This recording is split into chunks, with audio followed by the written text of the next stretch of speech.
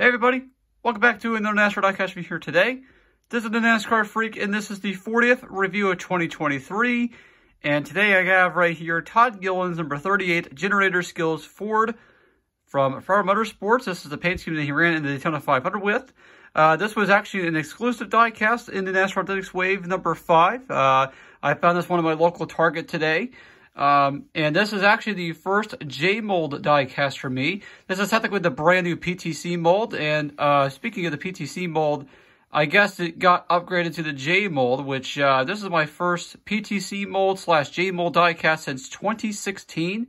And I looked at this Todd Gilliland diecast. It doesn't really look that bad in the quality, but definitely Atlanta Racing is definitely, I guess, maybe taking their lowest quality mold, basically upgrading it, making better, which is actually really good basically for that. We're going in the right direction, I should say. But I finally found that wave number 5, it's been like 6 weeks since I've been going after it. I was just going to my local Walmarts and Targets just searching for this for a little while. And just, I had to wait basically for 6 weeks for this one to come out.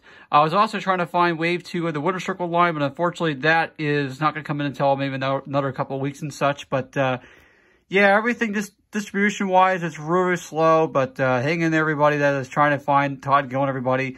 It will come in, but it's just going to take a little while, basically, for some places to get it. But otherwise, we're going to go and open up Todd Gilliland's car up out of the packaging here and review this diecast for the 40th review of 2023. So here's the diecast out of the packaging here. This is on the 2023 Todd Gilliland Generator Skills Ford Mustang for Ford Motorsports. This is one of the cars that he ran during the year. Todd Gilliland was actually kind of doing some ride splitting as he was racing this number 38 car, and also racing for Rick Ware Racing, driving the number 51. And Todd Gilliland basically he'd done that basically for a couple of times this season. Allowed Zane Smith to get some cup time, basically some seat time behind the wheel of the cup car.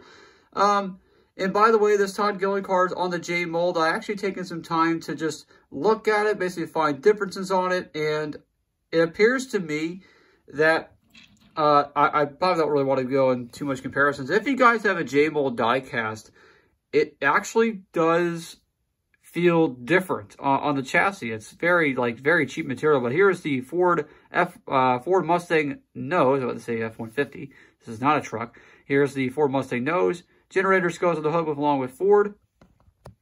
Atlanta Racing has been fixing the decal issues on these J-mold cars, which I give them props for that. There's also, see some paint chips and stuff, but they're very, very light.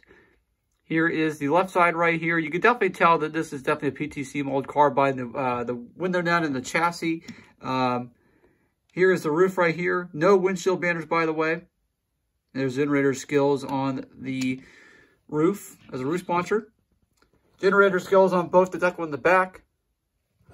Right here as well. And here's the right side diecast here, same size to the left.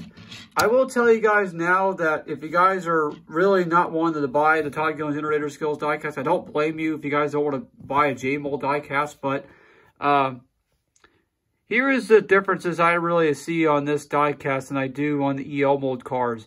The J-mold cars, they actually have a smaller tire or wheelbase. The wheelbase on these J-mold cars are smaller. Let me go show you really quickly. Look how thin that is. Let me go pick up one of the Fords really quickly, or else another car, and show you how wide the tires are. The wheels are basically for these cars. Look at how this is for Mike McDowell. That is really, really wide. And let me go show you again for Todd Gilliland. Very, very narrow. So you can see it right there that the wheelbase basically for Todd Gilliland is way smaller. And the colors on this car, it's not really that dull to me, but they still kind of slap stickers and stuff like that on it. And that's how they do it. But other than that, this diecast really, it doesn't look that bad. I know they've been making major improvements on it, which is good. But I really want to see these diecasts, these authentic diecasts, be made on the EL mold, most importantly. But if it is going to be on the J mold, I know that's trying to get it out there.